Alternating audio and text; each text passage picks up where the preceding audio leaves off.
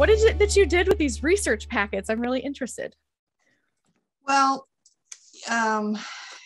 we had when we did the group work, we had the slideshow, or not the slideshow, but the Google sheet that Maureen had given us that kind of had step stuff on it. And I thought, okay, I like Google Sheets, but I like paper. If I'm going to do research, I need something to write on.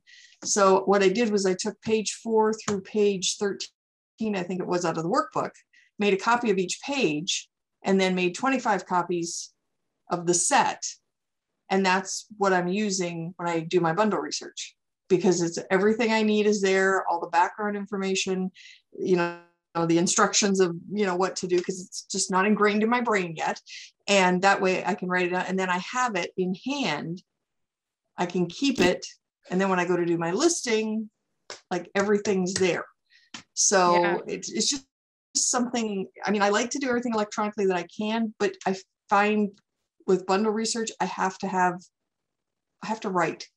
And I'm glad that you said that, because I still, to this day, and I already know mentally that I'm doing the work twice, in a sense that, like, when I'm going through merchant words, for example, I still write down the numbers. Like, I'll write my keyword, and the one this week that I discovered that was like a moment. Like, you ever find those where you're like, the search volume 65,000 a month and the number of products is like 4, and you're just like, let me at it. Right. So I'm still writing all these numbers down and the keywords and everything else. I still like to write it down. So I'm with you on there. And I know that then that has to translate into a document and all that stuff, which I still do. But then that also helps me make the corrections between the paper and the writing listings. Maybe I'm missing it up. So, well, thanks for sharing that. Yeah. For you guys that don't know, the workbook, I bet somebody's going to ask that, right? They're going to be like, how do I get that workbook? Well, the workbook is for workshop attendees. So we don't actually have copies of that for everyone, but that's just for workshops. So that's great. I'm glad you're utilizing that.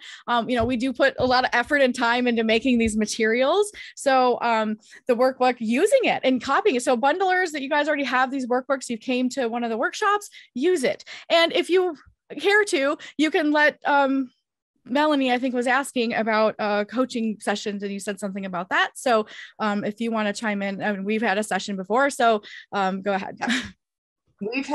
We've had 2 sessions, and I have had coaching in other careers. And usually when you have a coaching session, they tell you what you should do. There's no input. It's just, here's what you need to do to accomplish whatever.